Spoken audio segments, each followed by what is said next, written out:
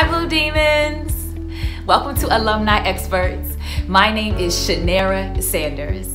I'm a graduate of the College of Commerce, class of 2001, with a concentration in finance.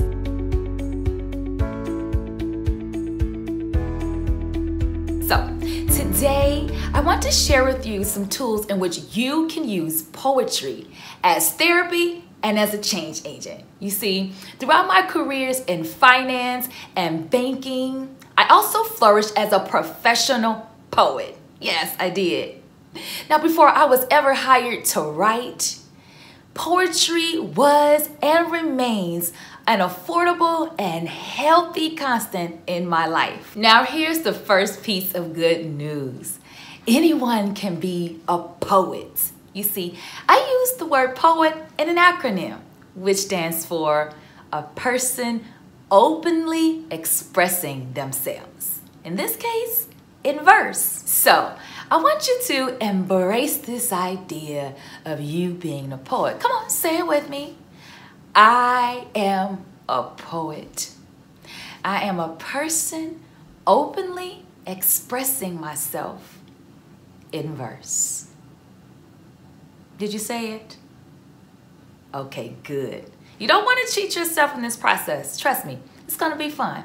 Now you need to decide what you want to use poetry for. Will it be as therapy, or will it be as a change agent? Or maybe you want to do both. That's good. You see, sometimes poetry is the only way that I've felt that I can make something plain. So I vacillate between both. Sometimes you need to take care of yourself, i.e. through the therapy part, before you can get to being a change agent for anyone outside yourself, right? I actually use poetry, spoken word to be exact, in my own one-woman show, Ask a Black Woman. Let's face it, difficult subject matters are more easier to accept when it's wrapped in a more entertaining package. In this case, with poetry, the forms of rhythm, alliteration, and rhyme can get into your psyche much faster. Think about how they taught us our alphabet, how our manners, how to treat one another, or even the ways we receive messages even now through songs and media. All of that further confirms my point about how poetry is such a strong device. Using it as a change agent is one thing, but what about the therapy part? For example, I've processed so much heartache and heartbreak in volumes of poetry you guys will never see. But the point is that once I started writing, it's like an emotion. The emotions overflowed and I just kept going and it erupted. And that was therapy for me. And perhaps it may be for you. Just think about it this way. Your needs change daily, sometimes throughout the day. So don't get caught up in, I'm not sure about what I want to do. It's all about you. So just decide now. Maybe today you don't want to be a change agent. Today you need to take care of yourself, and it's fine. So go for it.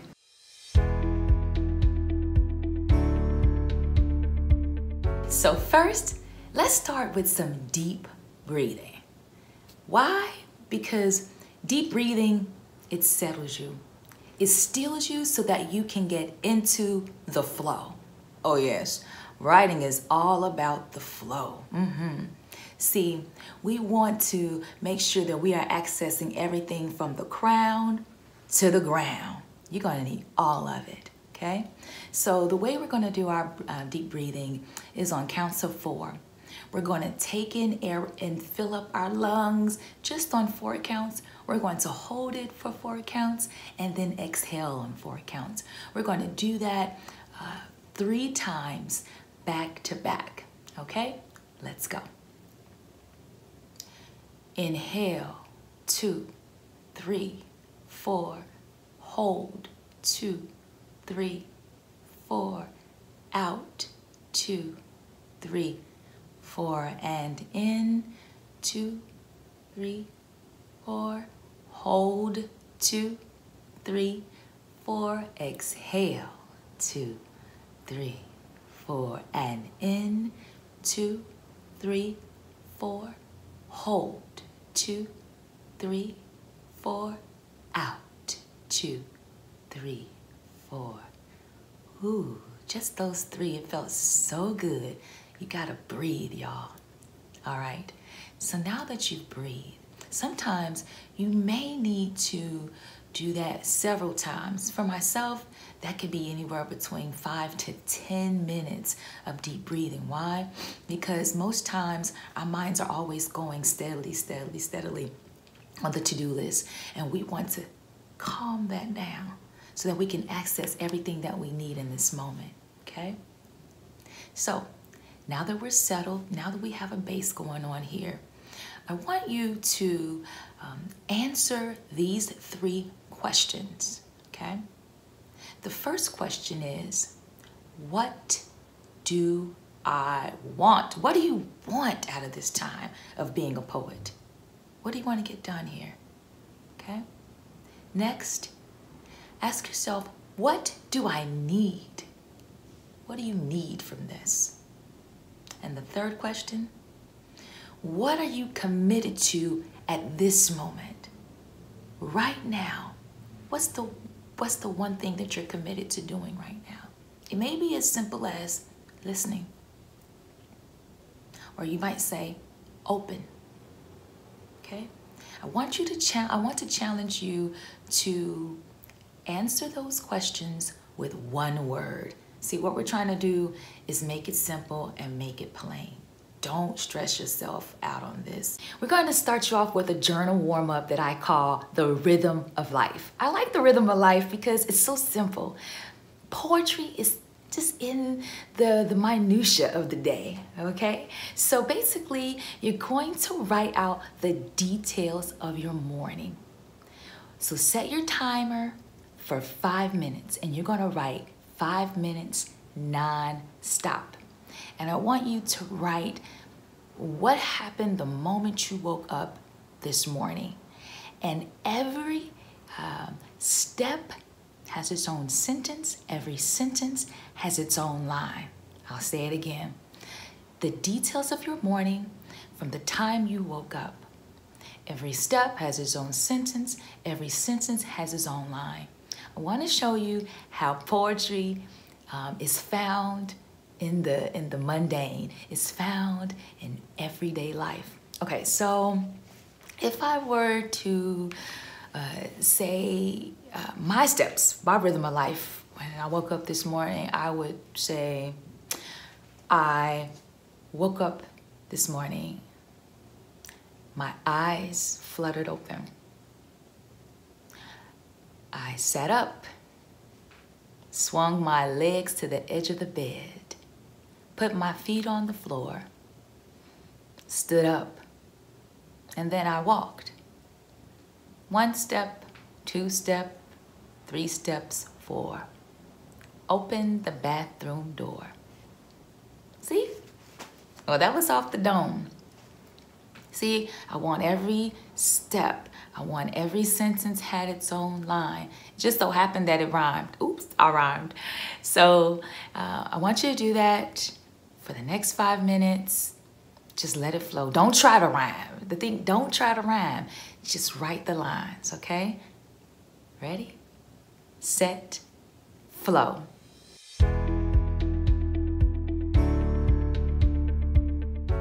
All right, so as we get into our first poetry exercise, I want to give an example from my poetry idol, Miss Gwendolyn Brooks.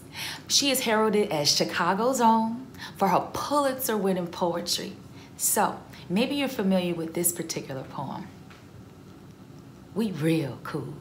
We left school. We lurk late. We strike straight.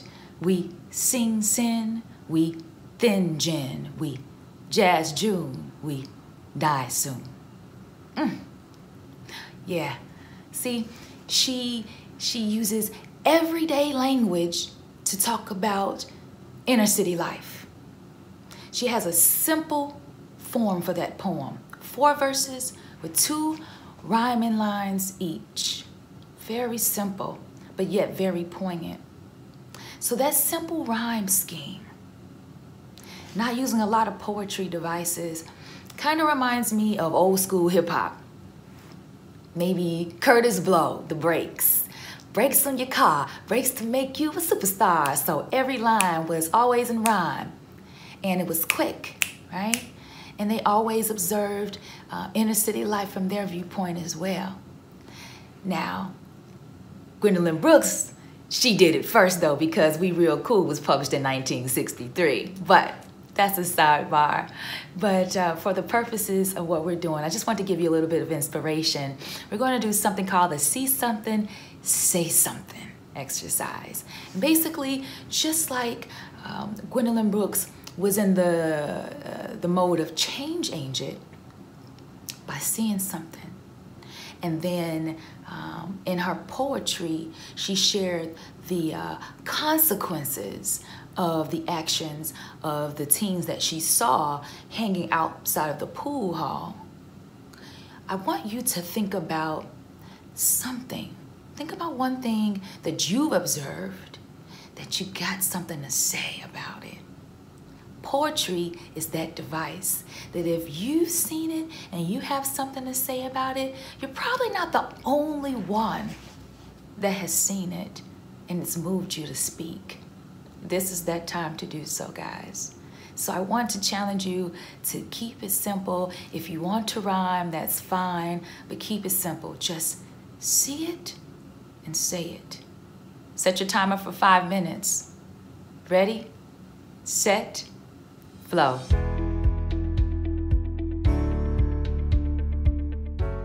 Now for our final exercise, I'd like to recite an excerpt from my own poem called Black. Here's an example. I am nights over Egypt, Fridays on the Nine. Gullah dialect, the blues, and moonshine. 4 little women, 4 girls in Alabama. Cast iron skillets, red Kool-Aid, and country grammar. Miss Betsy, Negra, La Femme Noire. Pressing curl, church girls, shiny knees like tar. Samba hips and big lips from VA to Grenada. Pentecostal and Coptic, plantains and empanadas. Original twerk work, the gumbo roux and the jerk. Ancient old mysteries that people still search. Sweet in your cornbread, meat in your greens. Legs like Josephine, the scats that Ella sings. The yin to the yang, the balance the earth brings. I'm black. Oh yes. See, that free verse, it follows a simple rhyme scheme, but it is an exercise in self-love. I take the things that I was once ashamed of, things that have not always been celebrated in mainstream culture, and I make an homage, an ode to my heritage. I use poetic therapy for my self-love. So, for our final 5 minutes, I want you to reflect on your heritage or maybe your childhood. And I want you to think of the good stuff, okay? I want you to think of the fun, the fascinating things, even some of the things you think are just mundane. I bet we need to hear about it, okay? Celebrate you in this piece. Remember, don't judge, just jot. Ready, set, flow.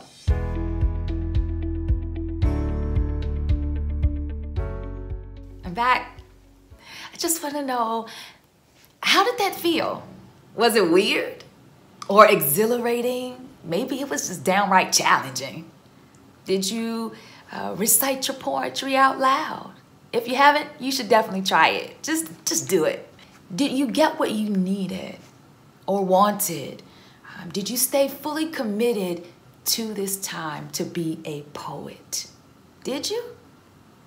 If you made it to the end of this video, you flowed with me all throughout this process, go ahead. Give yourself the proverbial dap, pat on the back, or fist bump, because you, my friend, have just used poetry as a change agent or poetry as therapy. Please remain a poet. a person openly expressing themselves in verse.